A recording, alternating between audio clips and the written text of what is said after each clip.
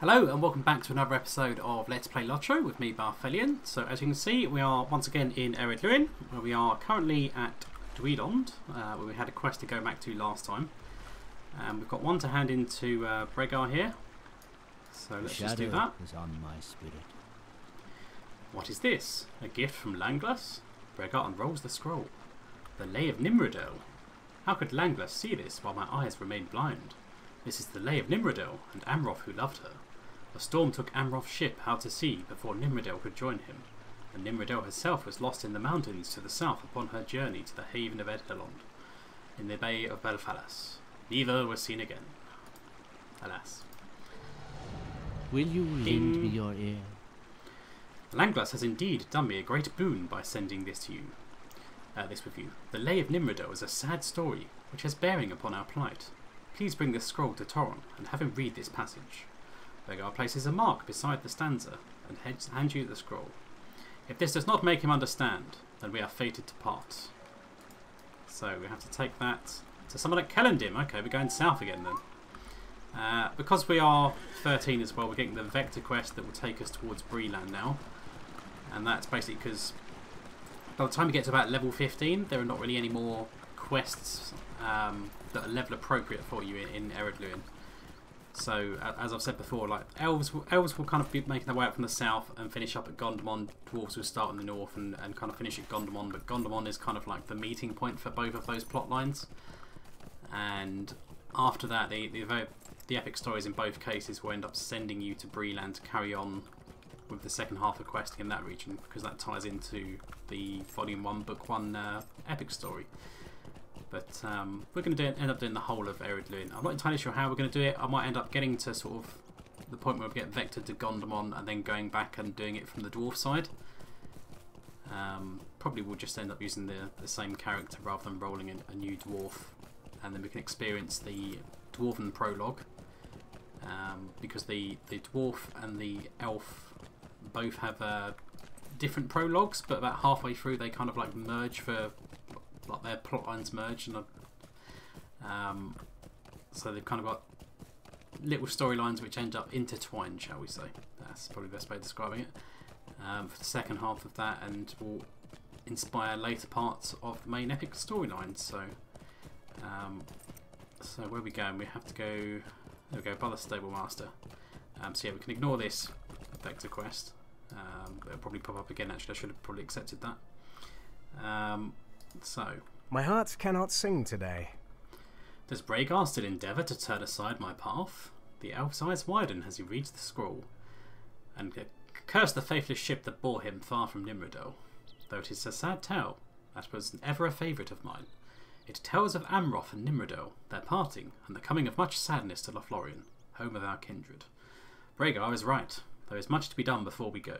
I will not carry my pain aboard the white ships and bring it to the west. Thank you for helping me to understand, Aureen. There we go, so we handed that in, and now we basically just need to go northwards, really. So we can probably have a long chat as we go north. But yeah, so probably I should apologise for the lack of videos this past week. Originally there were going to be videos, but then I was pretty ill for most of the week. I ended up taking most of the week off, and unlike most of the time where you're kind of at home and you can still kind of function, I was in a pretty rough state to say the least. There's been a bit of a stomach bug doing the rounds, so I'll spare you the gory details, but suffice to say that when I was throwing up, it was a bit like that scene in Team America where is it Gary? It's like throwing up, and the scene just goes on and on and on. It's just like that. It was horrible, and I'm glad that I've got over that, because all I've been doing in the meantime that week that I've been off is I've just been binging Netflix. So and if any of you are curious, if you haven't seen it, the documentary series Making a Murderer is very interesting. That's been something that's on my watch list for a while, but I decided to crack that open, and I ended up like binging 2 seasons straight, which is a bizarre case, but hey ho. But yeah, caught up on my Netflix backlog basically. But in other more LOTRO related news recently, there's been some new patch notes that have gone up on the Bullroarer server. So they're starting to test out some of the new stuff that they've been working on. We're going left, and they've done some more changes for the burglar. Now, having read through the patch notes but not actually had a chance to play through the changes myself, at first glance it seems like there's a couple of good things in there, but at the same time there seems to be a lot of nerfs or negative changes. So it remains to be seen whether it's a net improvement on the whole. I hope it is, at least. But based on some of the things that are in the patch notes, it seems a bit contradictory. It seems that always, anytime you get something, you're going to lose something in return. So you kind of end up as in a bad state as you were to begin with, just in a slightly different way, which is a bit strange. But yeah, we'll have to see. I might end up doing a separate video on that if I get the opportunity to. So, I need to be on the hill, don't I? No, we're inside. Okay. That's fine then. Hello. Starcraft, do I need you? Probably not. You're not a shard dropper mod or anything like that. So, we need to collect the stolen bow and we need to talk to Glamir. So, Glamir is actually by the Elf ruins to the northwest. So, yeah, some other person's here anyway. Hello.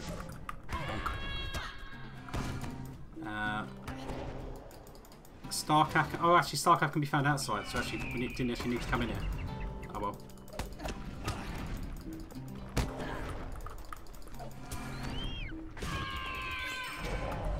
There we go. Brigand Slayer. Murder him.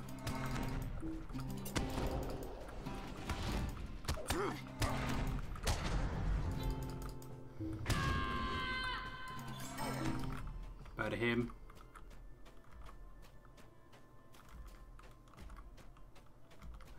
Where's he gone now? Over here? There he is. So yeah, we need to murder him. And I think we end up speaking to one of the guys that's outside by the stone pillar that we saw on the way in. So we're not actually inside the quest area for this guy. It's slightly off target. Because it's actually vectoring us inside the walls.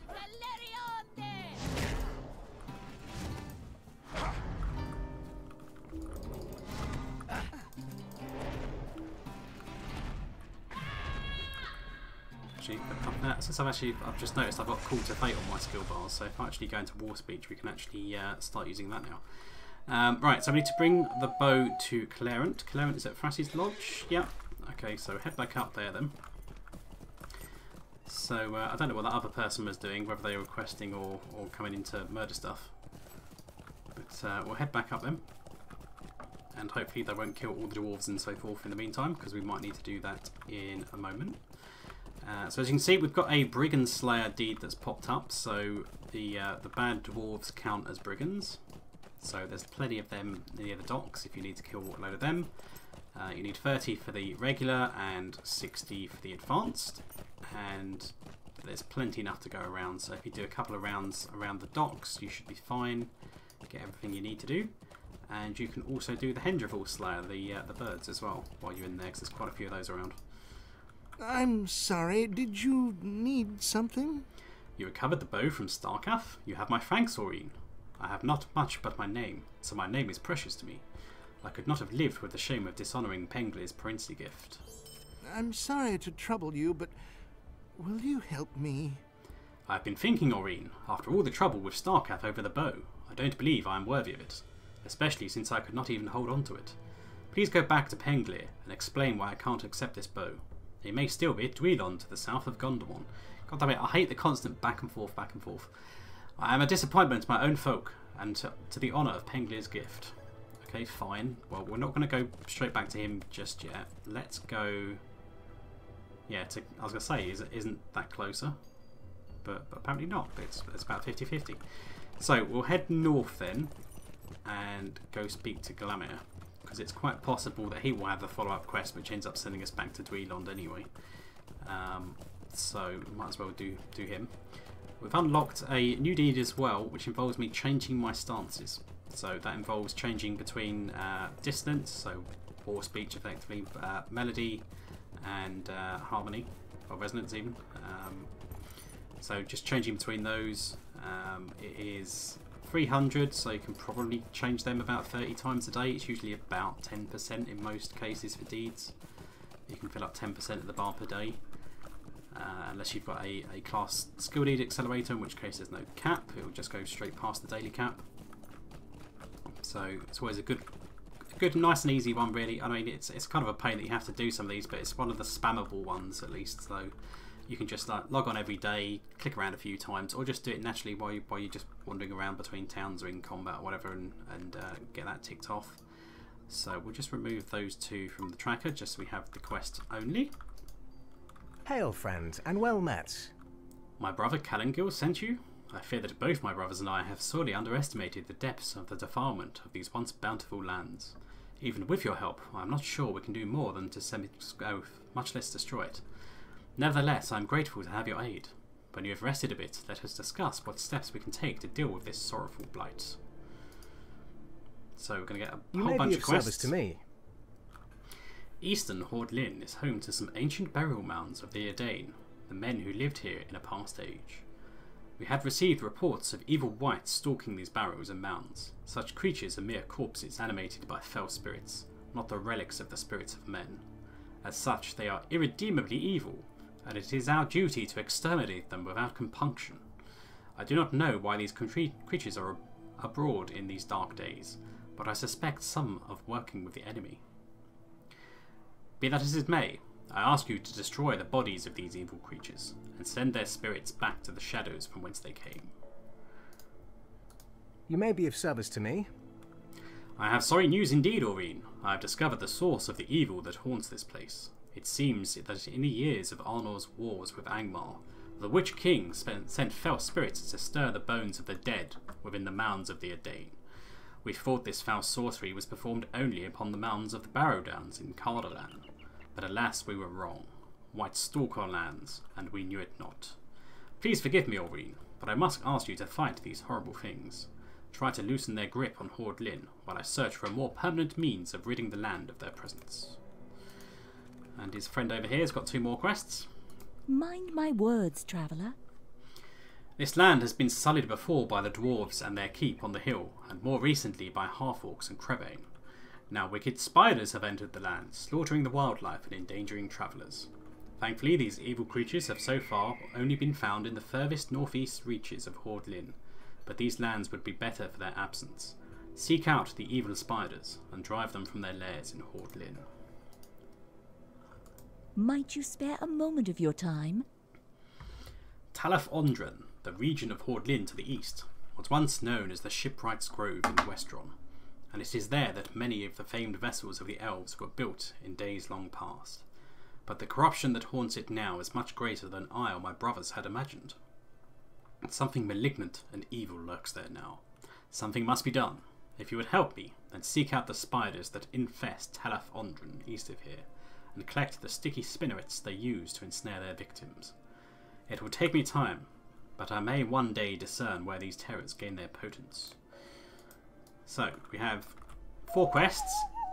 Now, 2 of them are going to be east over here by these ruins, and the spiders are predominantly going to be on the eastern side of this region that is highlighted, but anywhere down this passageway we'll find some stuff. And there should also be a ruin over about here that we should need to collect for our... Oh, hello, you got a quest as well, sir. For our exploration deed. So, let's just take that off the tracker. You there! Perhaps you can help with a small dispute. While I was away among the barrows to the northeast hunting for loose trinkets, I saw an old bony wight wandering about the mounds. Fortunately, it didn't notice me, but the sight fairly froze my blood. Now, my friend, Gouty doesn't believe me. He claims there are no barrow wights out amongst the old Edain mounds, but he's been no further than the mounds near Gondomon, and those don't seem to be haunted at all. It's only the mounds off a ways to the northeast. You look doughty enough to face down a wight or 2. Perhaps you would go out of those barrows and collect a trophy to prove I wasn't seeing things. I will pay you for the service. Come and stay a moment. I wonder if I could trouble you for a moment. A friend of mine, Bercy, struck out on his own to a grove to the northeast of Keladul to collect herbs for his recipes. I warned him of the threat of vicious spiders in the area, but he laughed them off. Bertie is a good fellow and a fine cook, but he can be a bit addled-brained at times. My annoyance has been turned to worry. Set a dwarf's mind at ease and search for him, will you? I'm sure he's just lost track of time, but still. The spider lair is to the northeast of Keladul, but what with those wretched dour-hands about, I would counsel you to take the long way around the port. So there we go. So we've got 6 quests in total, heading eastwards. So they're all kind of... Yeah, there we go. So that's where the spider lair is, exactly where that ring is. But spiders do patrol around the lands, all in that general sort of direction. So we're going to go east. We'll do the whites first, just because they're closer. And then we'll head to the very northeastern corner of Ered Luin, where we should be able to find a little exploration thing we need for one of our deeds. And then we'll kill the spiders and come back. But we should have some quests that we can pick up there as well. So I imagine I'm probably going to get a deed the moment I use Timeless Echoes of Battle just to harass that guy. No, maybe not. Okay, fine. But now that I have my cry skills, that's more damage that I can do. So let's just move that along. There we go. What are we doing? We need to just kill generic whites. We need mound whites. So presumably they're the ones near the mounds. Or is every white a mound white? The archer doesn't count. It's only literal mound whites. Oh no, but they count for the generic white kill. We need to kill 12 whites in general, but 5 mound whites. So the archers do count for those at least. And as you can see, they've got a yellow name. That's just because they're 1 level higher than me. Whereas the chap in the background there with the blue name, he's going to be probably 1 level lower than me. Which you'll soon see when we start targeting him.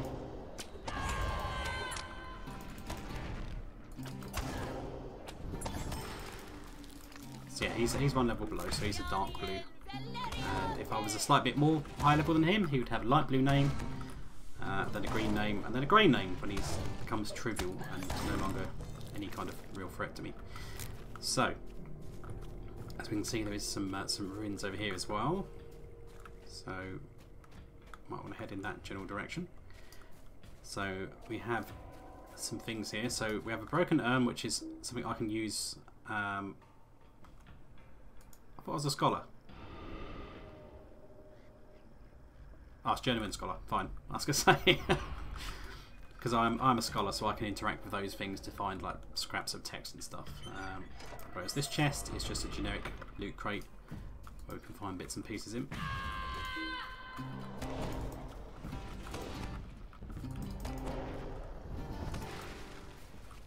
There we go. Deleted. Mount White, there's one on the left.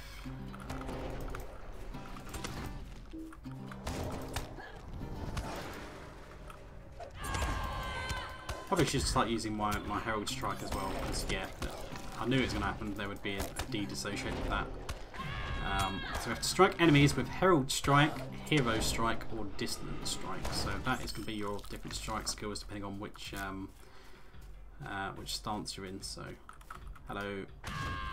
So it doesn't matter which one of those you use. They all have different kind of side effects depending on how you're trading and such. But at the end of the day, it's still slapping someone with a sword. So remove that from the tracker.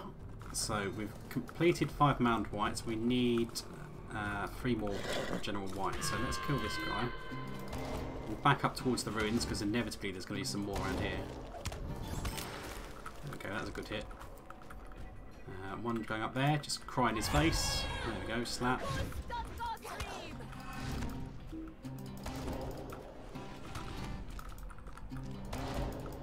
I need one more. It's going to be you, sir, since you found me automatically. Oh, did I just do like a little spin and then go, what? That was pretty cool. I wasn't really paying attention. It looked like it's fun. Okay, so we've done those 2 quests there. They need us to go back to the dwarf. So we'll take those off the tracker. And we'll carry on heading eastwards. So we need to not talk to Glamir, talk to Glamir. Spinnerets. Pengliers at Dweilond. spiders. And yeah, so it should be just that now. So carry on heading eastwards. But we kind of want to follow this kind of mountain line up the top here, and just kind of basically go as far along as we can in this general direction. Now, obviously the terrain will go up and down quite a bit. But over here, this tower should be what we need. Now, I know I'm riding past a few spiders, and we will need to kill a few of them at the minute. But there's going to be so many of them around. And I think there's actually a spider slayer deed, if I'm not mistaken. So we might end up having to do that as well. So yeah, this tower that's kind of on the corner here. There we go. Elfrin's Exploration. It's the Ward Spire. So that's actually the first one that I've found. So we've got other places. So explore the places of the dwarves. This is the meta deed, Explorer. Okay, fine. So which one did we just complete then? Elfrin's Exploration. So yeah, Ward Spire, Dol Ring West, which is that one, west of Dweilond. Limaur's Vineyard, which is this kind of valley over here, sort of between Dweilond and Calendim. Tamgaler and Nen Hilith. Tamgaler, Nen Hilith's the one down at the bottom, I remember that. And Tamgaler is the one west of Calendim. So it's literally got these four down here in this area, plus the Ward Spire over there, just in the arse end of nowhere, just to make your life difficult. So yeah, we completed that, which has then triggered and unlocked the Explorer of Ered Luin meta deed. So we have to explore the Alpharins, which we've just done. We have to explore Raftarag, which is this canyon area down here. So we'll end up doing that around about the time we do Gondor. Explore the places of the dwarves, which we'll end up doing when we're doing all Thorin's Gate and the dwarven side of things. And we're being attacked by a bear. And we have to explore the Dowerhan stronghold. So one of those is going to be Celeborn, if I'm not mistaken.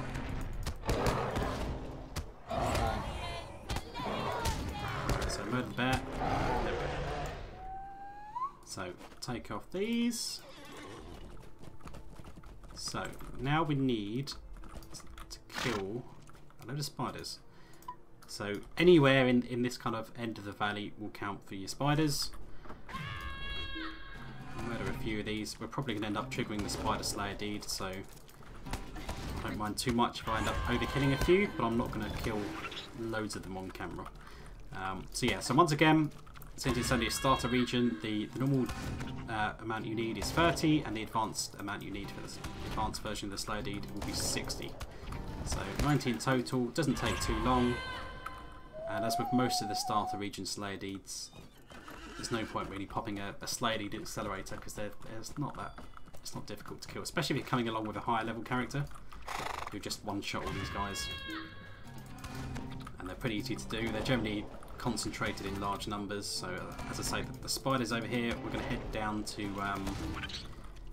an area to the south here where there's going to be an absolute ton of them. So where are we going? Pretty much due south and a slight bit east.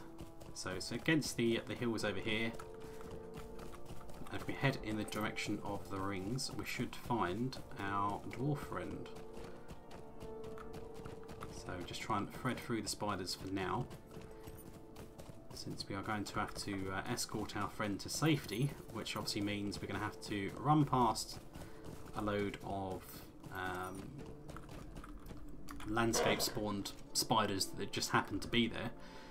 As with most escort quests, every now and then it will spawn a couple of extra mobs to fight anyway, so we'll be able to fight plenty of them on our way out.